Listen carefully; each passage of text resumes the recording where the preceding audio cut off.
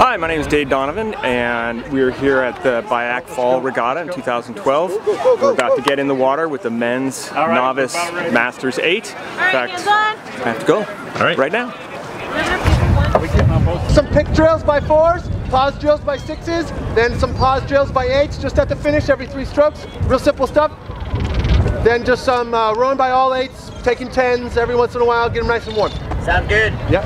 I'm the head coach of the BIAC novice team. This is a masters group here at the Bair Aquatic Center's Fall Regatta. This would be the sort of the pinnacle of our fall season. The masters are out here after having trained for 4 or 5 months. They are all very new to the sport in general, and they're hoping to all have a great introductory row. Later on, after the winter break, we'll be heading into what's called the sprint season. So instead of these sort of long marathon type rows, they'll be doing more short interval type work, and they're really excited about that too.